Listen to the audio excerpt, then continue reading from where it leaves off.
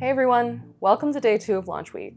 I'm Zoe, and I'll be walking you through some new product advancements we've made to Sentry Performance to help you identify and troubleshoot performance problems faster. We've added INP as a new core web vital, improved the tracing experience, and created a new mobile workflow to take on cold and warm starts. Let's walk through these new features together. Sentry helps you prioritize the performance problems that directly impact your end users.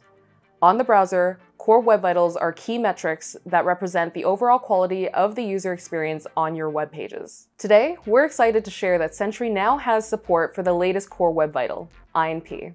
INP, or Interaction to Next Paint, measures your application's responsiveness to user interaction.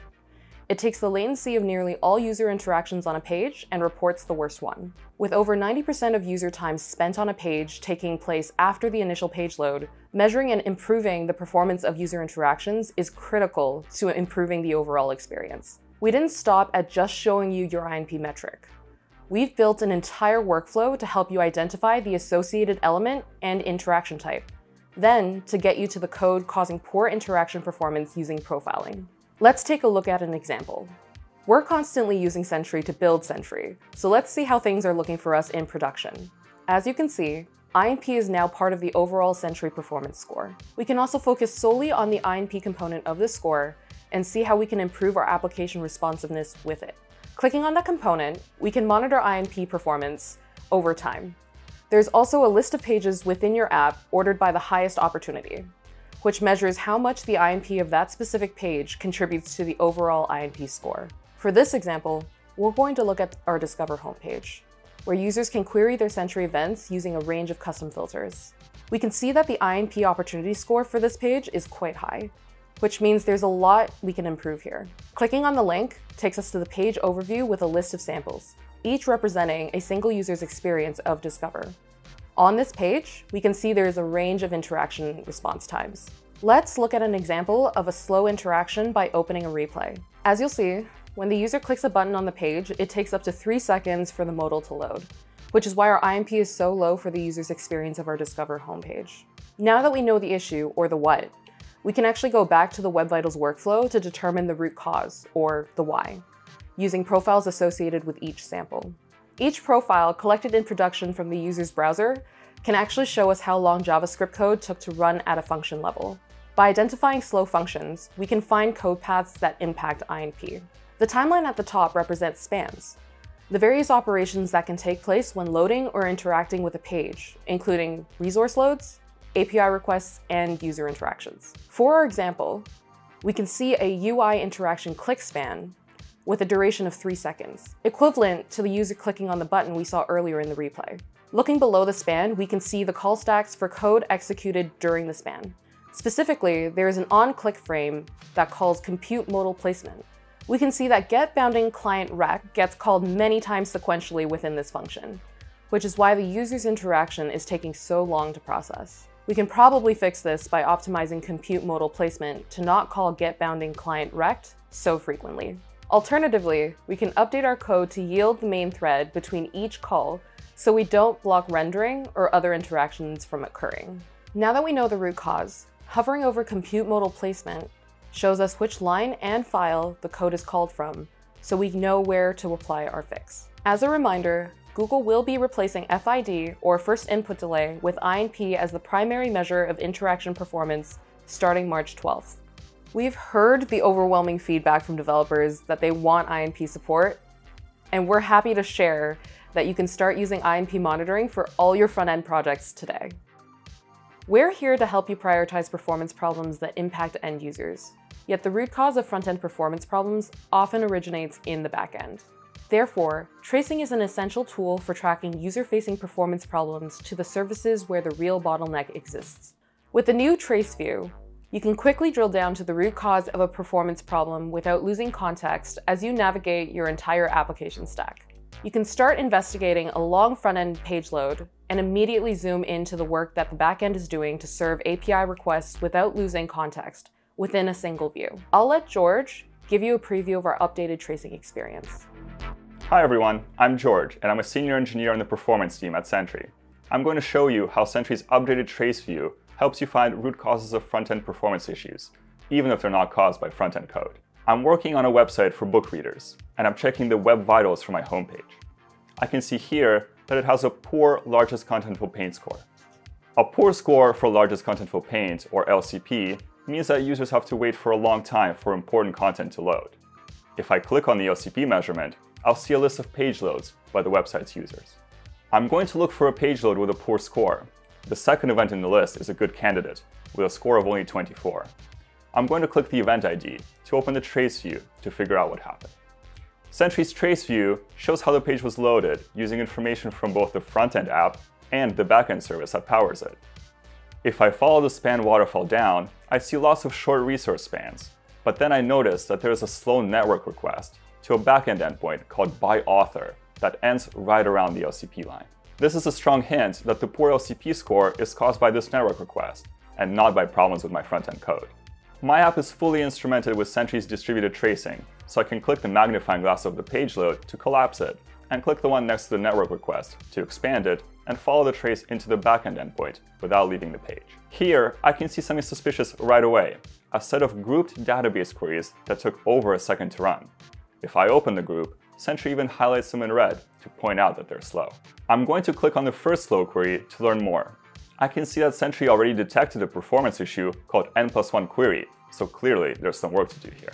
To learn more about this problematic query, I'm going to click on the View Query Summary link.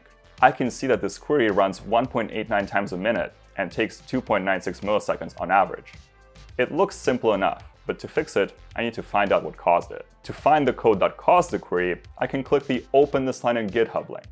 It looks like I'm inadvertently making queries for book authors in a loop in this Python list comprehension. This is an easy mistake to make. To fix this, I can prefetch the authors in the query above it at the top of the function. I know that my fix will be impactful because I followed the trace of a real user page load. I got to the code from a query, which I saw in a backend transaction, which was called in a frontend transaction, which I found from a slow LCP measurement.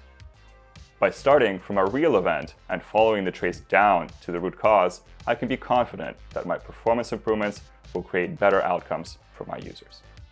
The enhanced trace view with all features you just saw and more will be available soon in Sentry. Keep your eyes peeled to our social accounts for the official launch. Finally, we can't talk about end-user performance without talking about mobile. The mobile app launch sequence is your first opportunity to make a great impression with your new users. Every millisecond from tapping the icon to loading the first screen impacts end-user satisfaction, retention, and conversion rates. We built an entirely new workflow for not only measuring cold and warm start performance, but tracking the root cause of slow app startup to the code responsible using spans and profiles. Let's walk through an example of how you can use the new App Start module to get more insight into your mobile application start times and identify performance regressions quickly. Let's say we're a mobile development team. We've just released a new version of our app and we want to see its performance while it's being adopted. You can see we just released version 2.10.4 and we want to compare it to the previous release 2.10.2 to monitor any changes in start times. Alternatively, we can also select the start type to investigate. Let's start with cold starts because these are the longest starts our users will experience. The app has a single entry point, the Empower Plant activity screen. We can see that our cold start time to this screen has increased from 3 to 5 seconds between the two releases. We can also see that this screen has only experienced cold starts, so we don't actually have to check our warm start times for this screen. We can click into it and look at its cold start data again.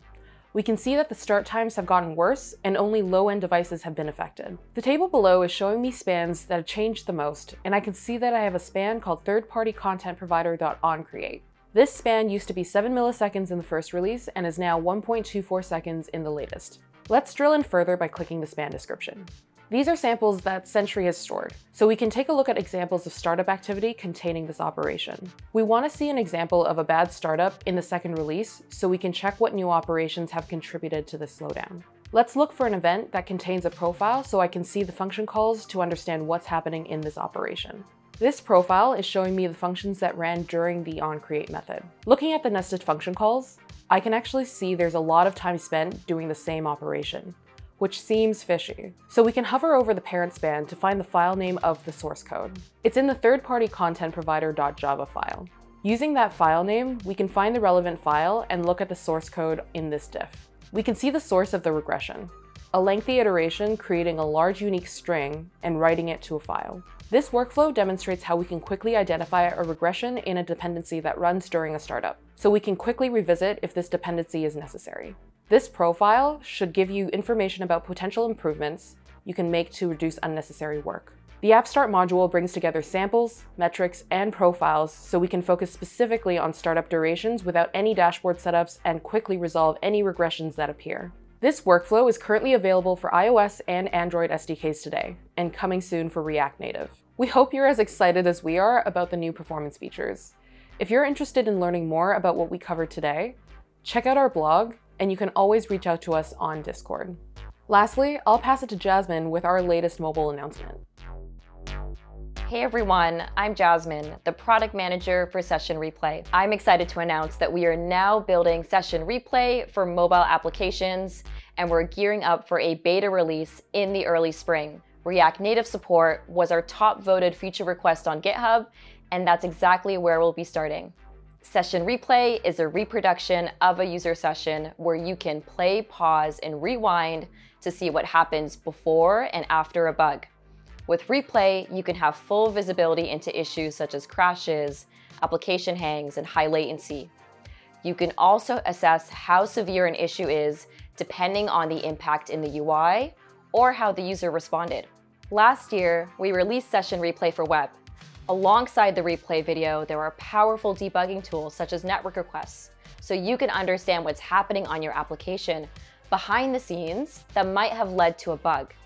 The mobile experience will have similar debugging power. Replay is everywhere you use Sentry. Replays are embedded directly within an issue so you can debug your errors faster.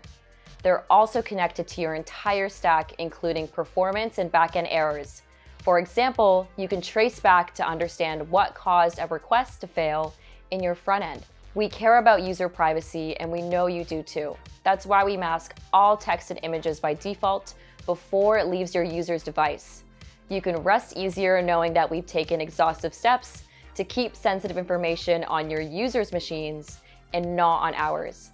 If you'd like to learn more about our Replay web product, click through to watch our explainer video on the screen. And to be one of the first beta testers for mobile Replay, be sure to add yourself to our waitlist. If you have any questions or comments, join us in Discord. I also highly recommend you tune in tomorrow to learn about how you can fix smarter with AI, premiering on the Sentry YouTube channel tomorrow at 9 a.m. Pacific. Thank you all for watching. Bye for now.